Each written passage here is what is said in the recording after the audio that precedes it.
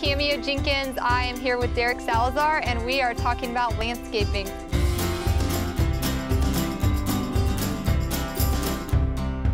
Do certain types of plants or trees work better in various neighborhoods like Sugarland or the Woodlands? Does it make a difference? That's a good question. It does make a difference as far as the soil type in given areas, but more importantly, just the overall conditions of the property. You know, if you have too much shade or a lot of sunlight, that all has to come in play as to what we can plant. Okay. But when I buy plants, usually I kill them, but when I don't, I feel like I don't really have a plan. You know, I have too many, too little, they're random colors, so how do y'all help with the overall design? A lot to consider, yeah, right? it is. Well, they're going to take a look at all that, once again, determine the needs for watering, sunlight, little, full sun. They'll assess the property and determine all that and be able to put it on a plan and tell you exactly what can be done, what plants you can use, things that might be annuals, things that might be perennials. What about planning for draining? You know, it rains a lot in the summer, you get puddles all over your lawn. What do y'all do for that?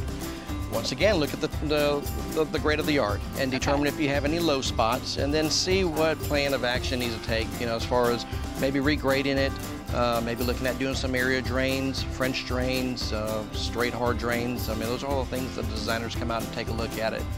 What about lighting design? Is that ever included? Oh yes, yeah, that just adds to the home and to the aesthetics of the business and so on. So they'll come out and look at it once again. You start with maybe your power needs to determine what kind of lighting we can do. You have so many choices in the low voltage range. They have so many different kind of LEDs, and they're so high tech now where you can have multiple different colors and phone apps on them and so on from a security standpoint or an architectural standpoint. So have a designer come out, look at it, and then design a plan for you.